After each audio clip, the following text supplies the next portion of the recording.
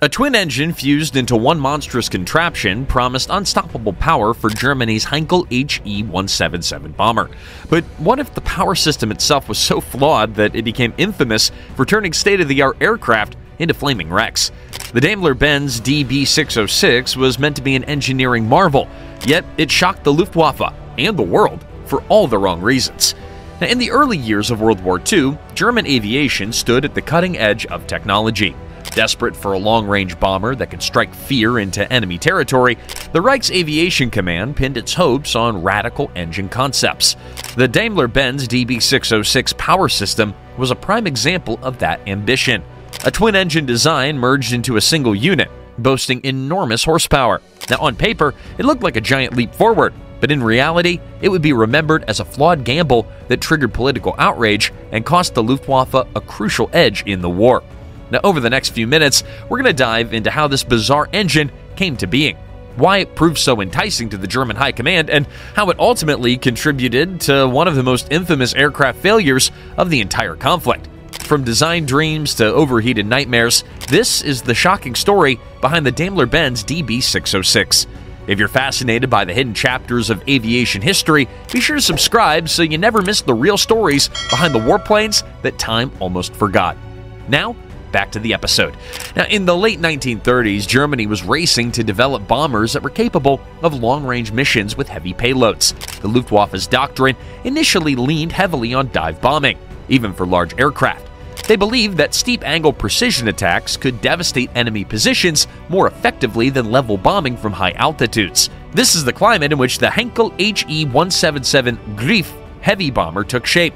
Yet the He 177 was tasked not only with being a strategic bomber, but also with achieving near-dive bombing capabilities, a tall order for a large four-engine aircraft. The RLM, or German Aviation Ministry, insisted on these conflicting requirements, hoping to produce a bomber that could both carpet bomb cities and glide down in steep dives against hardened military targets.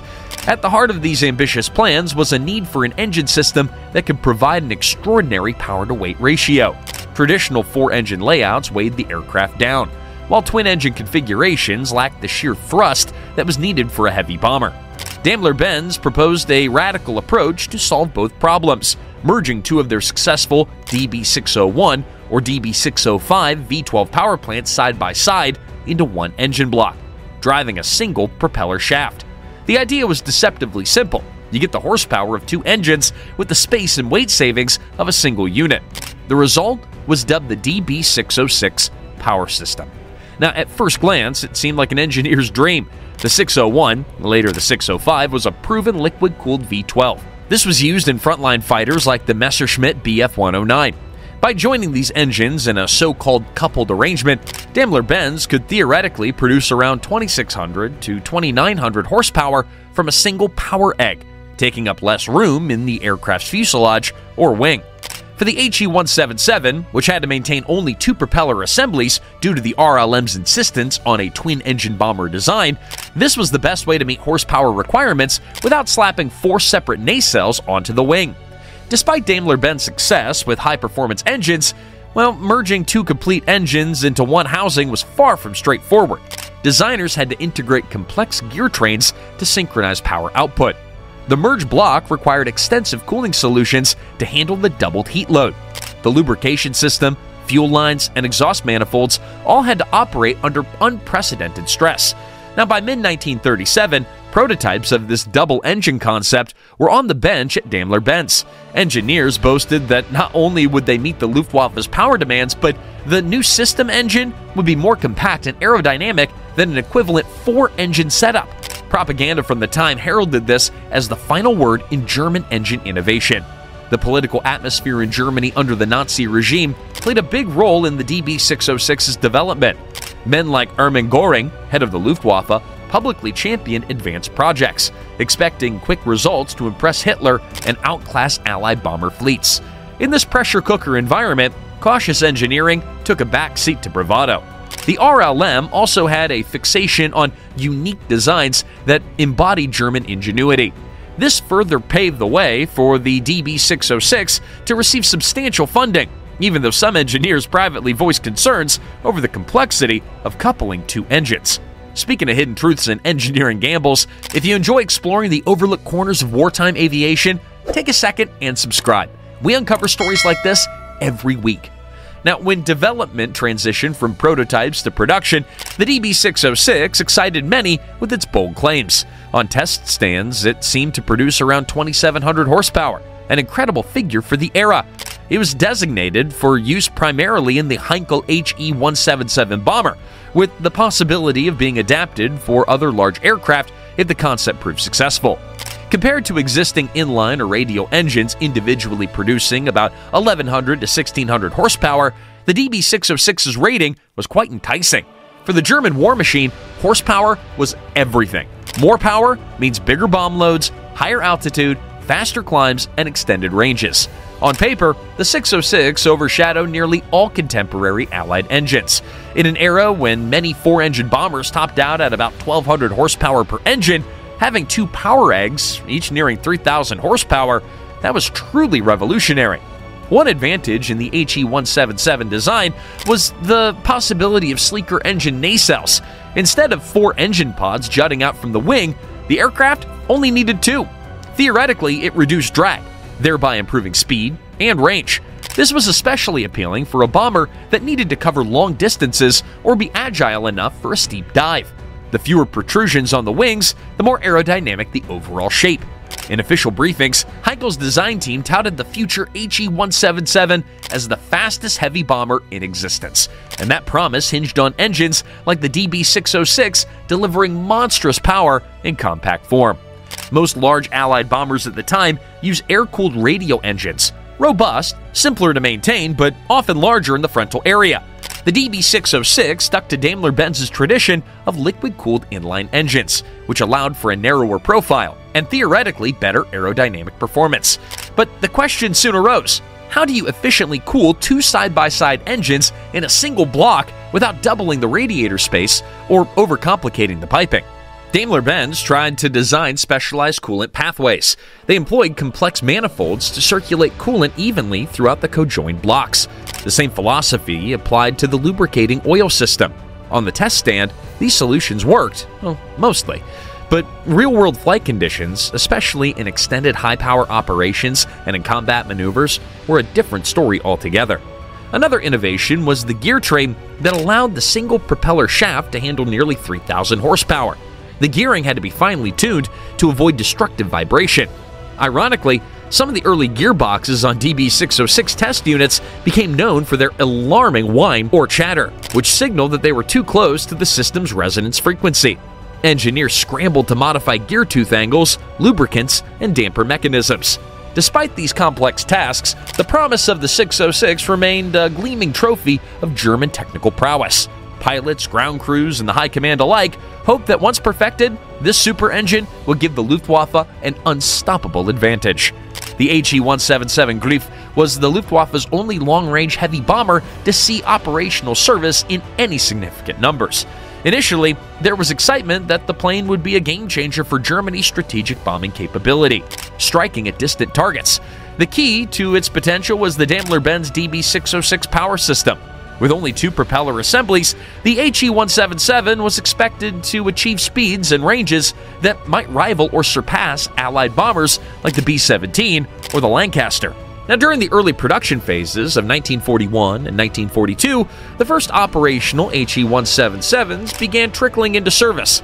Luftwaffe crews quickly realized that they were dealing with a temperamental beast. They needed special training on the handling characteristics of the DB606. Throttle adjustments had to be managed carefully to prevent uneven load distribution between the cojoined blocks.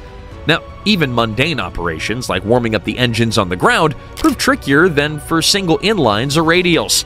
Any discussion of the He 177 inevitably leads to the dreaded reputation that it earned as the Flaming Coffin, or Reichsflugzeug. Excuse my German, I think it means the Reichsleiter. Now, one of the biggest factors in these engine fires was the cramped installation of the DB606 in the He 177's nacelles. The close pairing of 2 engines into one housing generated excessive heat. Under high power settings, like takeoff or climbing in a steep bomber dive, temperatures rose dramatically. If any minor leak appeared in the fuel or oil lines, the intense heat could spark a blaze. cooling ducts were insufficient, and design constraints forced the radiator placements into less than ideal positions. The RLM's demand that the HE-177 be dive-capable only exacerbated these issues. Crew members reported mid-flight engine failures, engine fires, and, in some tragic cases, entire aircraft being consumed by flames before any chance at an emergency landing. Ground crews found the DB-606 complicated to maintain. Accessing the inner cylinder banks was extremely difficult. Mechanics had to contort themselves around piping, coolant line, and the coupling gear assembly. Routine tasks like replacing spark plugs or checking for leaks required significantly more labor hours than for a conventional single engine. The scarcity of spare parts, especially as the war progressed, further hampered reliability. This maintenance nightmare contributed to a high turnover of operational aircraft. HE-177s might achieve a couple of successful missions, only to be grounded for extensive engine overhauls. The Luftwaffe's logistical chain was already strained, and the DB-606 demanded a level of care that was increasingly unsustainable in a war economy under Allied bombardment.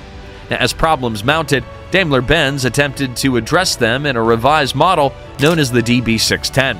Now, this newer version rearranged and improved various components to better manage heat and oil circulation. And while the DB-610 did reduce the incidence of catastrophic fires compared to the 606, it never fully shed the stigma of unreliability. By the time that it was introduced in quantity, Germans' fortunes in the war had turned sharply, and no amount of engine improvements could salvage the broader failure of the HE-177 concept. From a strategic viewpoint, the HE-177 was supposed to be Germany's answer to the Allied strategic bombing campaigns. Equipped with Daimler-Benz's advanced engines, it was meant to conduct deep strikes into enemy territory, leveling infrastructure and factories. Yet, internal politics and conflicting demands had hamstrung the aircraft from the beginning. Heinkel's design team was burdened by the RLM's insistence on dive capabilities in a heavy bomber, a misguided attempt to replicate the Stuka's precision on a much larger scale. In practice, crews discovered that attempting any steep angle maneuvers in the HE-177 was courting disaster. The stress placed on the wings, airframe, and especially the engines was too high. Chronic engine fires led to too many losses or near losses in training alone, let alone in actual combat. Although the HE-177 did see action on the Eastern Front and occasionally against Allied targets elsewhere, their availability was limited. Squadrons that received the aircraft reported frequent mechanical downtime, forcing them to rely on smaller, more reliable bombers like the Ju-88 or the HE-111 for missions. Some HE-177 missions involved anti-shipping roles, particularly attempted strikes on Arctic convoys. The aircraft could carry heavy loadouts, including guided bombs like the Fritz X, but their performance in these roles was undercut by the DB-606's reliability woes. By 1943, the Luftwaffe's leadership found itself scrambling to address the HE-177's ongoing engine fiasco. High losses and poor mission completion rates piled up. Pilots and ground crews grew vocal about how the DB-606 hampered their operational readiness. Rumors and jokes circulated in Luftwaffe circles about the power system, that it did more to incinerate its own plane than enemy positions. Morale suffered, and so did faith in bold and untested ideas. As engine fires continued to plague the HE-177, blame flew in all directions. Some pointed the finger at Heinkel for poor engine installation design, and others insisted that Daimler-Benz overpromised on performance. Still, others placed the ultimate fault on the RLM for forcing contradictory requirements. A twin-engine heavy bomber that could also dive bomb. In the Nazi hierarchy, scapegoating was a common survival strategy. Internal feuds raged between various leaders and organizations, from Reichsmarschall Erwin Göring to Erhard Milch, who was in charge of production, all the way to Heinkel's top management. The fiasco became so notorious that it tarnished the overall reputation of the Luftwaffe's engineering efforts. Where once German aviation was lauded for pioneering jets and rockets, the DB-606 fiasco stood as a glaring example of flawed policy, arrogance, and the danger of trying to merge contradictory design requirements into one machine. Across the Channel and the Atlantic, Allied bombers like the B-17 Flying Fortress, B-24 Liberator, Handley Page Halifax, and Avro Lancaster were evolving into robust and proven designs. Though none of them were perfect, they still benefited from tried-and-true, individually installed radial or inline engines. If a single engine failed, the others could keep the aircraft airborne long enough to return home. Maintenance was more straightforward, and large-scale production lines meant abundant spares and standardization.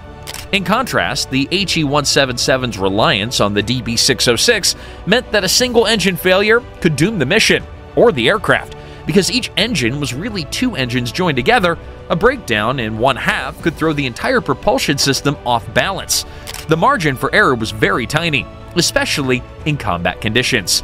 Germany hoped that the HE-177 would serve as a strategic bomber to hit the Soviet factories in the Ural Mountains or even possibly targets in Britain, but repeated mechanical setbacks meant that the Luftwaffe never had a reliable, large-scale strategic bombing fleet to match the Allies. As the war shifted firmly to the Allies' favor, the DB-606's potential significance for Germany's cause proved moot. It was an enormous amount of resources that was wasted on an engine concept that just didn't live up to its claims. Despite the abysmal track record, the 606 taught engineers valuable lessons about high-output coupled engines, cooling requirements, and the practical limits of existing metallurgy. Now, it foreshadowed the complexities that would arise in future attempts to merge large power plants. In a way, it helped highlight the wisdom of using individually installed engines with robust separation and firewalls. Even into the modern era, engineers designing multi-engine setups, whether for propeller or turboprop, or even racing motorsports, often recall the pitfalls of pushing too much horsepower through a single gearbox without adequate cooling and fail-safes. For Daimler-Benz, their name and engine innovation endured beyond World War II, though primarily in automotive, where eventually they became part of the Daimler legacy. In that sense, the DB-606's fiasco didn't doom the company entirely. No. Nevertheless, it remains a cautionary tale in aviation engineering about the danger of letting politics and hubris overshadow practical design. The most ironic twist in the DB-606 saga may be that the engine's greatest strength, consolidated power, is exactly what made the HE-177 so dangerous to fly. At a time when Germany craved any technological edge, this engine promised the world and instead delivered nightmares. Fire hazards, catastrophic mid-air engine breakdowns, and forced landings, these weren't isolated events, but frighteningly common. Imagine a crew inside a massive bomber at high altitude, smelling smoke and realizing that the very technology that was meant to give them an advantage was about to seal their fate. Few stories in aviation highlight such a stark contrast between promise and outcome. The DB-606 was championed as a testament to German engineering prowess, yet it became one of the regime's most public engineering catastrophes. The failure was not just a mechanical shortfall, but a symbol of how extreme ambition, unchecked by realistic testing and practical design, could sabotage an entire war effort. Today, the DB-606 stands as an emblem of the Luftwaffe's misguided attempts to merge conflicting design requirements under oppressive political pressures. It's a vivid reminder that technology alone cannot overcome flawed strategy or the laws of physics. For all its theoretical power, it's remembered less as an innovation and more as a cautionary tale. The tragic part is how many crew members paid the price for an engine design that was, in some ways, too bold for its time and environment.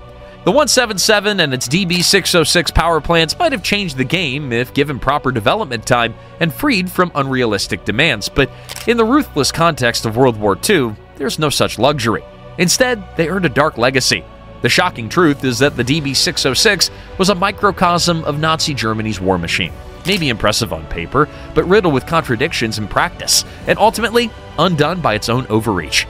If you appreciate deep dives into the lesser-known chapters of aviation history, be sure to subscribe for more stories of ambition, brilliance, and sometimes catastrophic miscalculation in the skies. Thanks for watching, and stay curious about the planes that shaped our world, both the triumphs and the cautionary tales.